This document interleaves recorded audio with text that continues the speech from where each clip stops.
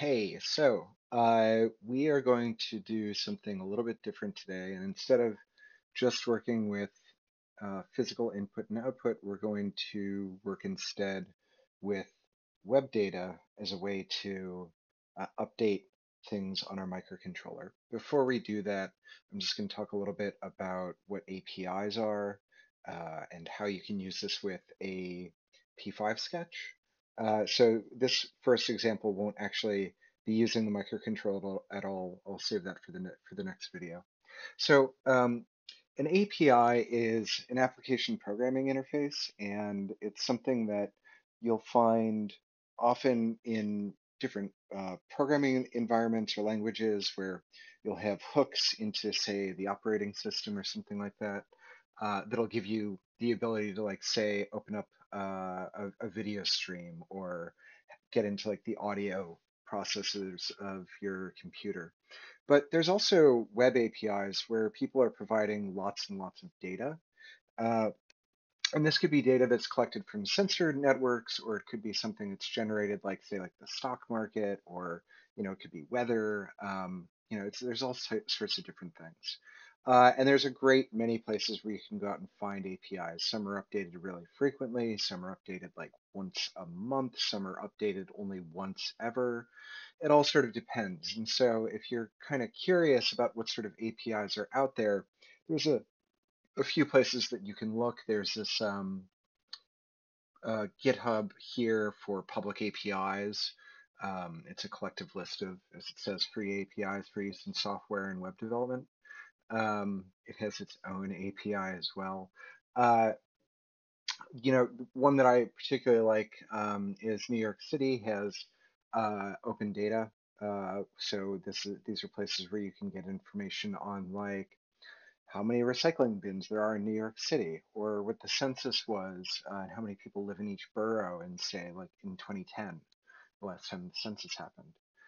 So these are just places where you can go and request information, and a web service will return it for you. Now, we're going to use, in this particular example, what I'm going to do is I'm going to pull down values that are about the air quality index. So how dirty is the air around me? AQI is something that's measured in parts per million. So like how that's like the particulate that's really bad for your lungs. How many parts per million? Maybe million or possibly billion there are in the air. But the AQI right here, you can see this is from a website called airnow.gov. They have an API that I found to be a little bit finicky.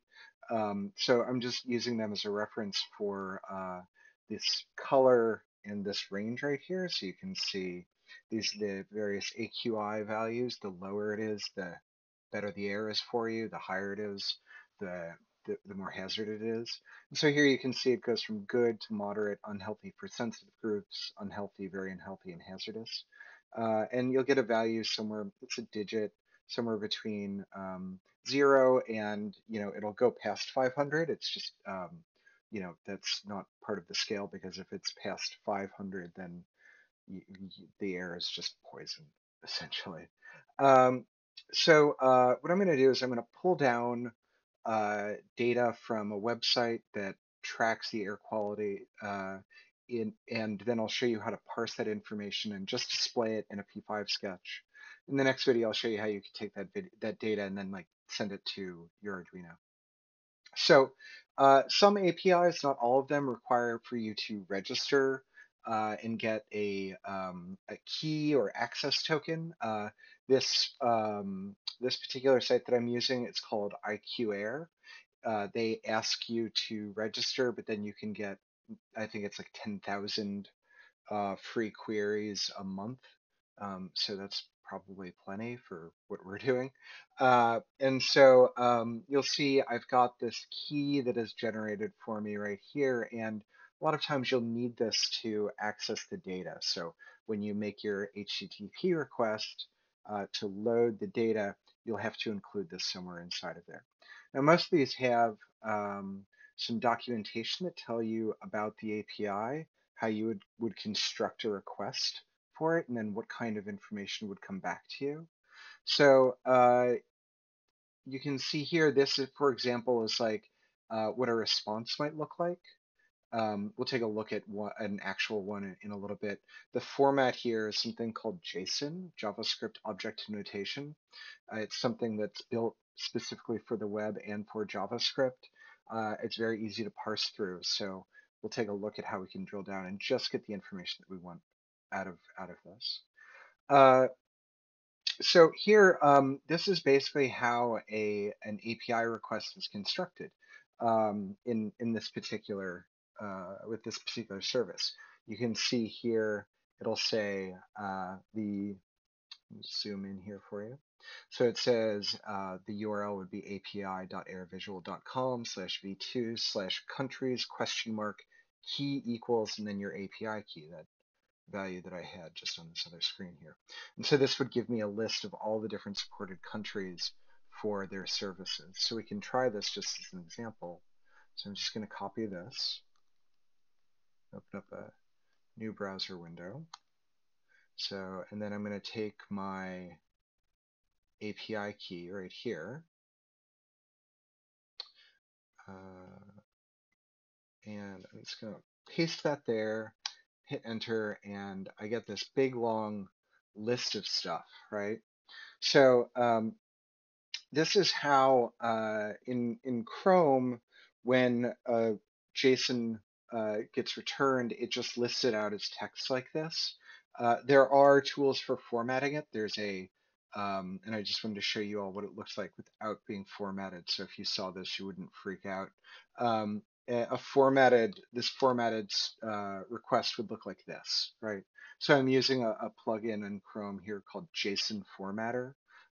It'll show you both the raw and then also parsed, right? And so by parsed, it sort of breaks it out into something that's slightly more human readable. But here you can see these are all the different countries that this particular service supports, right?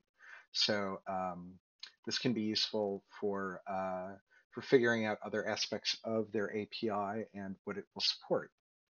So here we could see if you wanted to get a list of supported states in a country, you could format something like this. Or if you wanted to get like the nearest city data, so it would geolocate you.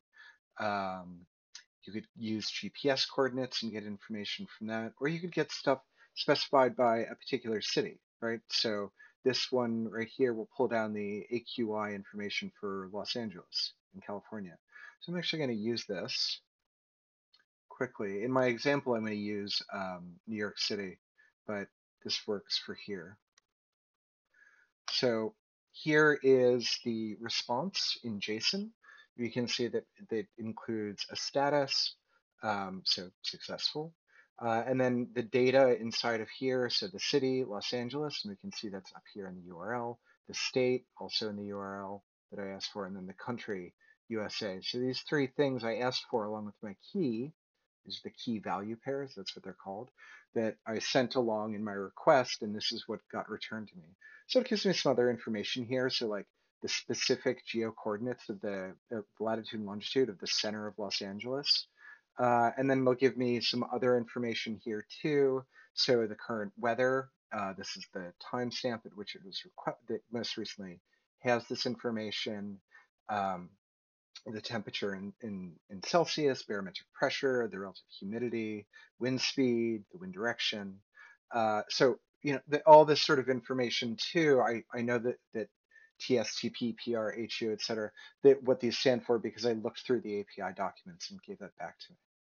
So what I'm interested in is the air quality or the amount of pollution. And so we can see right here, there's this other field called pollution. It's got a timestamp, and then it's got these things here too, AQI US and AQI CN. So United States and China, because they can't seem to agree on most anything, have their own ways of measuring air quality. And so the AQI US value is 18. The AQI in the Chinese value is 16. We're going to go, since I'm in the States, I'm going to go with the US version. So in this case, we could pull off the number 18 and reuse that somewhere inside of a processing sketch.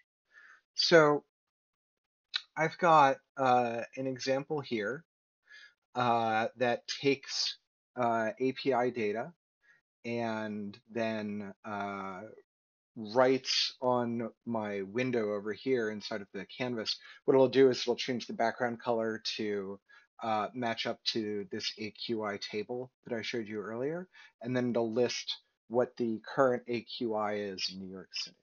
So I'm going to walk you through this example. I'll run it right now just so you can see what happens because there's some things that it prints out for you. So here, if I run this, we'll see it loads and then says the NYC AQI is 30. So that's a nice bright green color there. So I'll show you exactly what's going on. I've got some variables here. The first one is something that's going to hold the entire returned API response. So it's going to hold all the JSON data. I've got two variables here, one for the background color and one for the text color. And then I've got another variable that's going to hold the actual AQI value.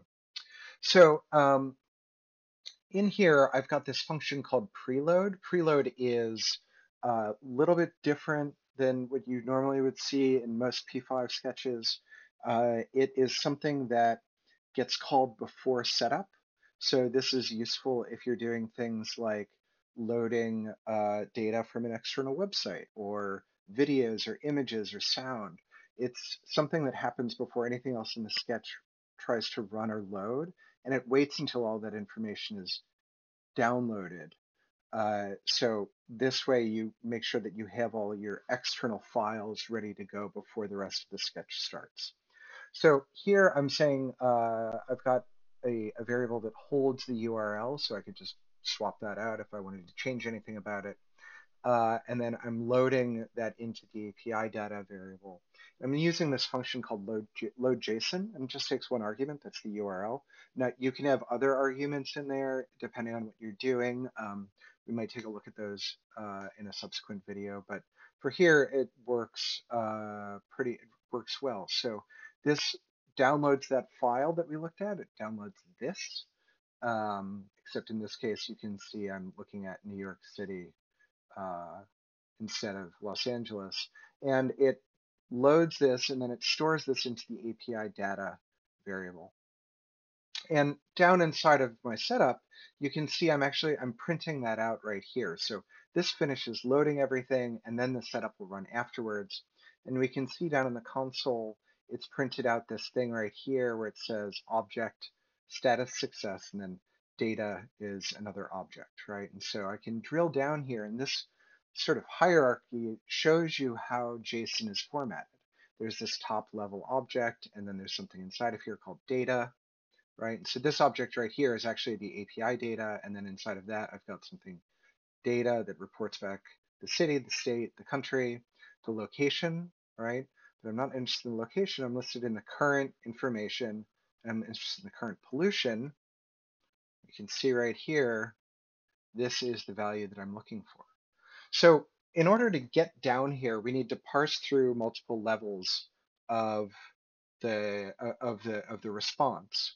So here I've got a variable called AQI, and you can see how I drill down inside of there. So I'm saying AQI equals API data, right? This whole object, and then I'm saying data right here, right? And then I say current, which is this right here, and then pollution right here, and then finally AQI US, right? And so this right here, you can see it says pollution level, API data, data current, right? So I can actually just replace this here with API or AQI, sorry. And so now I'm printing this out right here, just the pollution level, right? And there we go. Now I've got something that'll take that information and print it out, and I can reuse it wherever I want. So here I'm taking the AQI variable, and I'm just using an if statement to parse out what I want to do for both the background color and the text color. So if it's less than or equal to 50, which it is right now, then the background color is green and the text color is black. Let's say it was significantly higher if the AQI was say like 175, which is a a pretty grody number to think about. The background color is a solid red, and then the text color is white. So it's just basically this is a way for me to update every time I run the sketch. I can see instantly and get some visual feedback as well as some, you know, qual you know qualitative information about the both qualitative and quantitative information about the data. And then in the draw, I'm just like going through and I'm saying like, here's the background color, text size, and then I'm saying text NYCAQI, and I'm just printing that out in the center of the screen right here. So this is a real simple sort of example. Weather is a real popular thing. Natural phenomenon is always like a good one for people to look at. Uh, you know, and so there's also, there's ones that are like based off of celestial events. So how many people are in space? Where's the International Space Station over the Earth right now? So there's a whole bunch of different kinds of like things you can get from APIs. But what we'll do in the next video is we'll take this information and I'll show you how you can send this color value back to your microcontroller so you could say, for example, light up that NeoPixel strip.